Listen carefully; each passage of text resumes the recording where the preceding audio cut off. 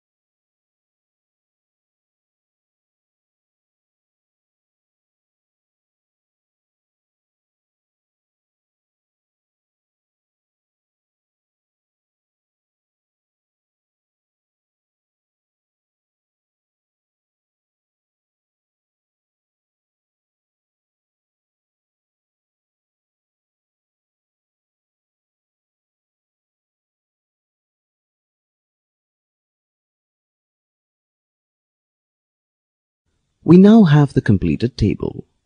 From the table, find the zeros of x squared plus x minus 6. Key in the answers.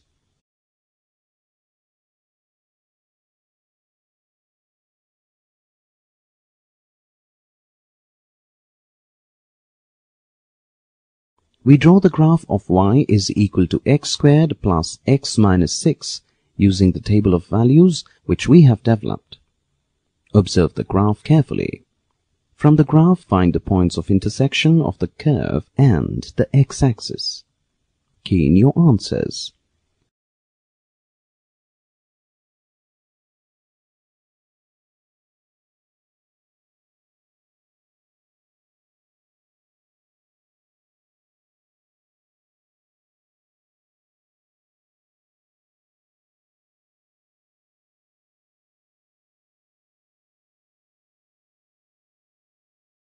The graph of y is equal to x squared plus x minus 6 is a curve which intersects the x-axis at the points -3, 0 and 2, 0. From the table, we know that the zeros of x squared plus x minus 6 are -3 and 2. So the zeros of the quadratic polynomial x squared plus x minus 6 are the x-coordinates of the points where the curve intersects the x-axis. There are three different cases regarding the intersection of the graph of the quadratic polynomial and the x-axis. The curve intersects the x-axis at two distinct points. The quadratic polynomial has two zeros. The curve intersects the x-axis at exactly one point. The quadratic polynomial has only one zero. The curve does not intersect the x-axis at any point. The quadratic polynomial has no zero. We find that a quadratic polynomial can have two distinct zeros or two equal zeros, that is, one zero or no zero. A quadratic polynomial can have a maximum of two zeros. Consider px is equal to 3x squared plus 2x minus 5. We find the zeros of px.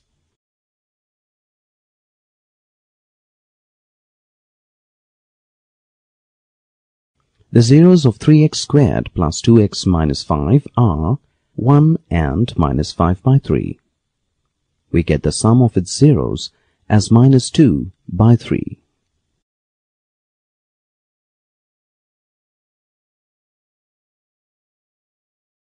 we get the product of its zeros as minus 5 by 3. In general, for a quadratic polynomial, px is equal to ax squared plus bx plus c, a not equal to 0. The sum of its zeros is equal to minus b by a, and the product of its zeros is equal to c by a.